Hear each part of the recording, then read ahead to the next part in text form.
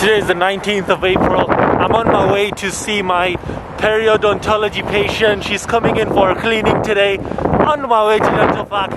Let's go, guys!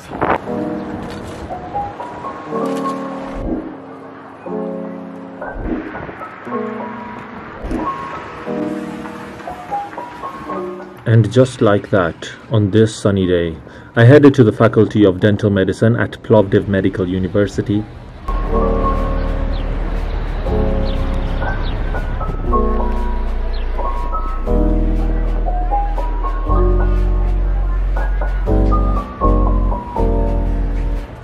First thing to do was to go down to the wardrobe and put my stuff away.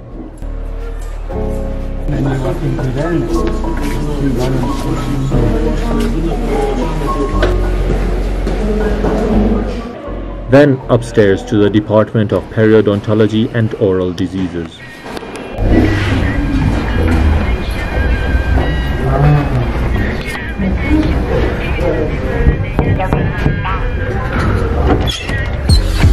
Welcome to MTV Dental Clinics. Come, let me show you around. So this is my dental clinic out over here. These are the chairs that we're going to be working on. And today when our patient comes in, she needs a cleaning. So let's see what we can do for her. Let's go. I went downstairs to collect the patient and took her to the wardrobe to put her stuff away as well.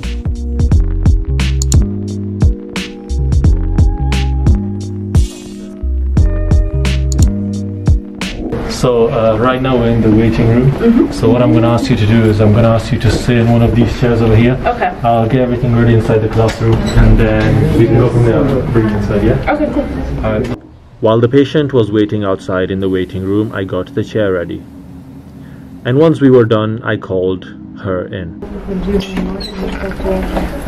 Okay, Nirali, we're ready for you. So if you come inside the classroom. Here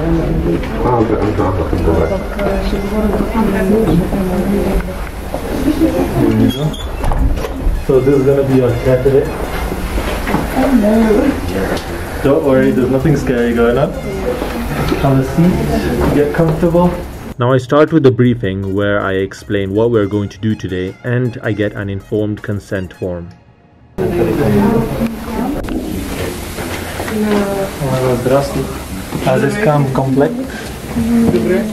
While the patient fills in the form, I get my tools ready for stage 1, the oral checkup. So when you want instruments in Bulgarian, you call it a complex. So I'm just like, Aziskam complex, which means I want a complex. And she'll take my ID and just give it to me.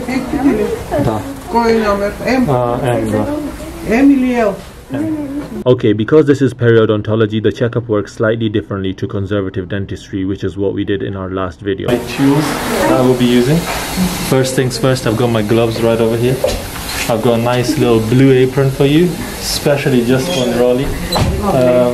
We've also got a periodontal probe over here, which I'm going to be using later on. And then we have our basic complex. I will be taking the Oral Hygiene Index, which is the average score of the plaque, calculus and debris buildup in the teeth. This will help me locate the most likely areas for calculus and determine how at risk the patient is to develop some sort of a disease. This is our basic complex, our dental forceps, the dental mirror and the explorer. Okay. And this sheet basically. The first thing on the form is just checking where the plaque retentive sites on the teeth are. These can be caries, overcrowding of teeth, palatal grooves, splints, overhanging restorations, gum recession and poorly fitting dentures. So there are a lot of reasons. So I will start my intraoral examination. So this part is just going to be a general checkup of your teeth. So I'm going to be doing, I'll start with your most posterior tooth on this side, go on to the other side and then check your lower teeth as well. I'm really just looking for any sort of defects that I can find which could be cause for concern.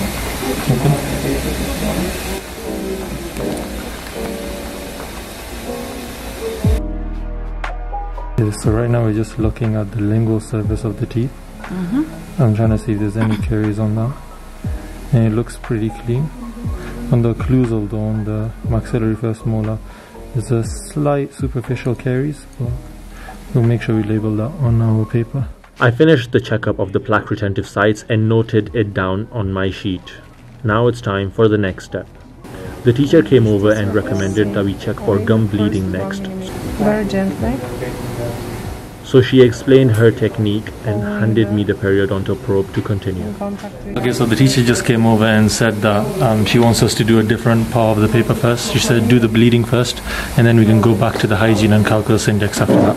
So right now we're going to be using a periodontal probe right here, and we're going to be checking the bleeding of the gingiva. Let's go.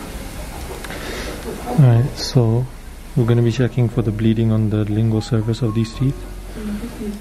When checking for gingival bleeding, the probe is kept parallel to the long axis of the tooth and inserted about 1 millimeter below the gingiva and moved along the surface slowly without pressure.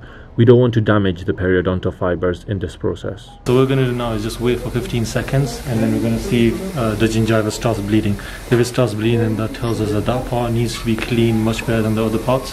A bit of bleeding over here, but as you can see the calculus is here, so this part needs to definitely be cleaned. So we've checked the bleeding on probing, and now we go on to the plaque index for specific teeth, namely 16, 11, 24, 31, 36 and 44. These have been scientifically identified to be the most likely to accumulate plaque. 44, this premolar right over here. No plaque. No plaque. This step basically involves checking all the surfaces of these teeth to see if any plaque comes off the teeth with the tip of the explorer. Calculus index. We're done with the plaque index. The next thing to do is to look at the calculus index, which we calculate by firstly splitting the teeth into 6 segments, the left and right posterior and anterior segments for the upper and lower jaws. Then we assign a number to each segment depending on the tooth that has the highest amount of calculus covering its surface.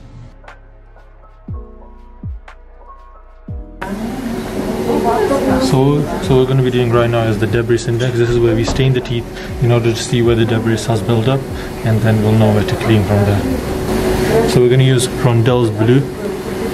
Okay, so this is the Rondell's blue solution we're going to be using to check for the debris index. Let's go. I'm going to stain all of your teeth right now, and we're just going to see where this all the teeth with Rondell's blue using a forceps. I also recommend, if you are doing this, to put some Vaseline on the patient's lips beforehand, as this prevents the disclosing tablet from staining the lips. Okay, so I think we're done with all the services. Okay. So we just asked the patient to spit. We don't want to rinse the staining out, but the spitting just removes the excess staining, and now we can see where all the debris has deposited. So let me show you some specific spots. That very bright pink indicates that that's where the debris has developed, and that's what we need to clean off. Okay, so you can see some staining over there. So unfortunately we ran out of time today, so this is all we were able to do. We got the staining, we got the calculus index, debris index and hygiene index, and then in the next lesson, Nirali, you can come in again and we'll give you a nice cleanup of the teeth, and we'll make sure those teeth are shiny. So the patient just walked out of the room. We were done with the checkup. Unfortunately we didn't have enough time to actually finish the entire cleaning, but we did get all of our hygiene index, our debris index, our calculus index, so we know exactly which parts of the teeth to focus on. So when she comes in the next lesson, we are going to be finishing off the cleaning, and that's what part 2 of this video is going to be. So guys, if you haven't subscribed to this channel, hit that subscribe button right down there, because you already know it's gonna be good. Anyway, my name is Future and Saad. Thank you for watching this video, and I'll see you guys in the next video.